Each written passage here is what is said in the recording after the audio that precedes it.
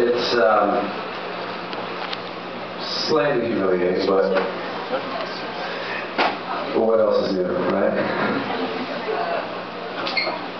So,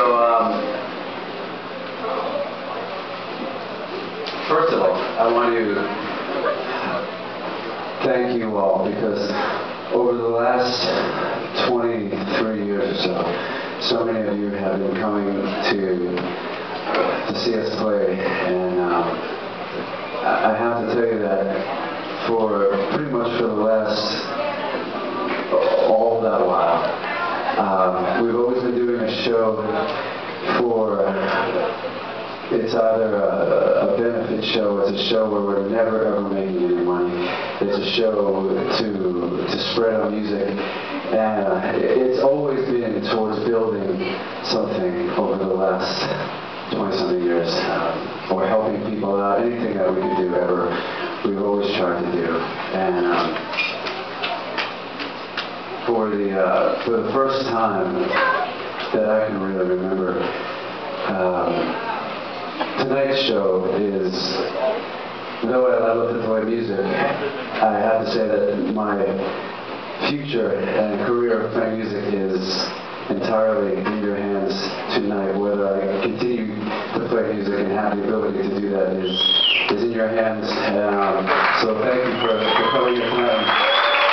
I know that it's a really tough time this morning, and so really thank you so much for coming, because this one tonight was for me so that I could continue to get through this month. So thank you so much.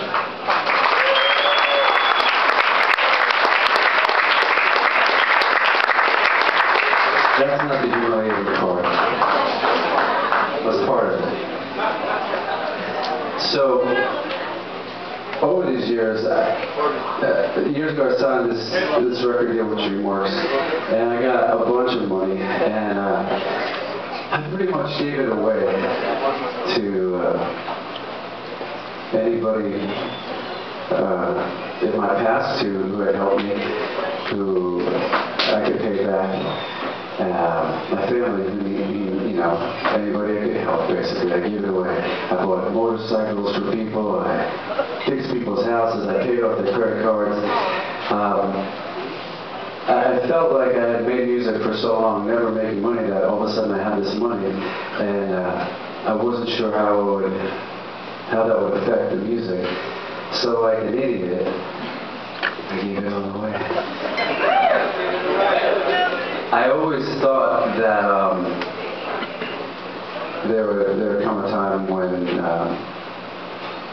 I felt like I finally earned it, and I put out a bunch of records that were worthy of people buying them and actually making that money, rather than making all that money before it. And so as the years went on, I took 5 years here to make a record, another 7 years here to make a record. It's you know, to sustain living for that long, I wasn't really in the music business as much as I was in the buying houses and selling houses business. Recently, the last thing that I put all of my money into, which I just found out a couple of days ago, I got a call from this guy who was supposed to be building me a house down in Nashville, telling me, you might want to call somebody. I just passed your place and your land is for sale. So, the short of the story is that somehow I missed a bunch of papers, because I'm an airhead for the last bunch of years. In order to write songs from a certain place that's not about organization and control, I found for myself that I had to let go of so much of that kind of control in order to just let songs come. And with that, it brought chaos financially into my life the last bunch of years. This was the last little hope that I had, this little land and stuff that I was building. So to get a call and say, by the way, you no longer have that land, and not even that somebody bought it for me, but I guess I missed a bunch of papers somewhere, and I don't have it. So there's a good thing about this story. I walked out of my house and I was kind of shaking my head going, what just happened?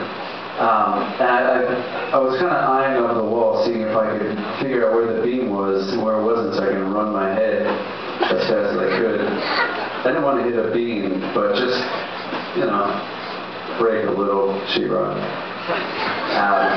And instead, I walked out of my house and I just died laughing. I couldn't help but laugh at the fact that I have nothing.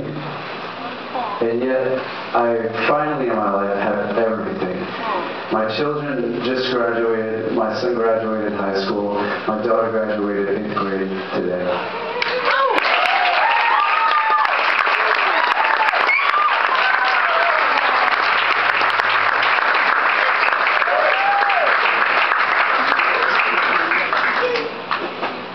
And I'm telling this story because the last couple songs that I played, Gravity, and The Bells, basically, I spent so much time running full speed, and trying to figure out what over the years, what I've been running from, what I've been running towards, and to stand outside a couple of days ago, look up in the sky and feel the warm weather beating down my face and feel like I have nothing really to show for financially in my life.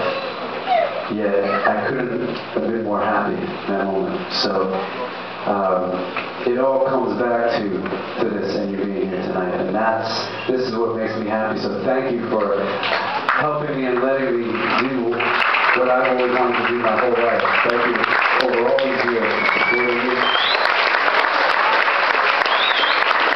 I've always tried to write songs completely from my heart, and songs that I hoped would make people feel good. So I'm going to keep doing that any way that I can figure out how to do it. And again, thank you so much.